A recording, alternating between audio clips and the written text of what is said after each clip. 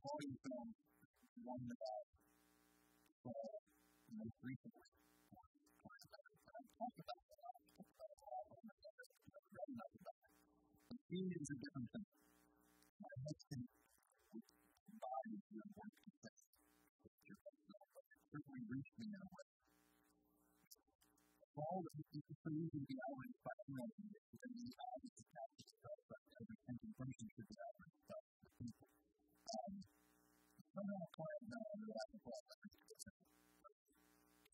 some enormous fundamental value.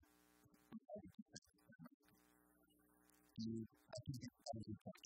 It was one of the points. I waded into that story, quite frankly, without knowing exactly what I was going to discover. So it's actually presented to me as an opportunity. I thought about how I was going to put it on.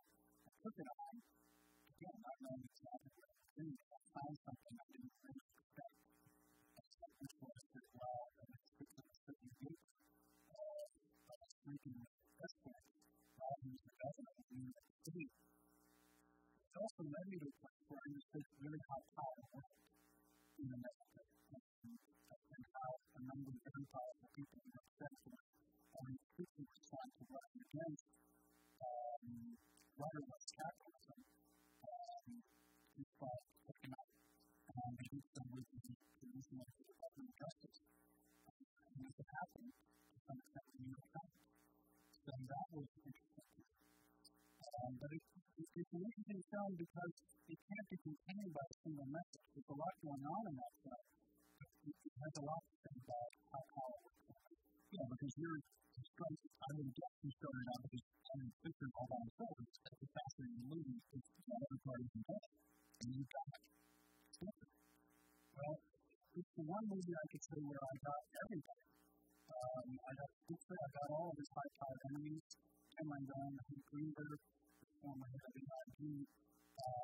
Roger Stone, who is now the guy behind the Donald Trump campaign. And then I also got the escort, not the one that everybody thought was the escort, just like the one, but the one who had an ongoing relationship with him. And then the 22-year-old Matt, who was maybe one of the most striking and hilarious characters in the film. And you can say he's funny because he wants that way. Right. And before we get into the curriculum, this is Wikipedia page. And it links to a bottom off that we can use to suggest the same trouble that you end up using. The prison did investigation by the belief that Spencer was fighting back. That's the prosecution. Who knew? Reading that after seeing your movie, one more reason not to trust Wikipedia.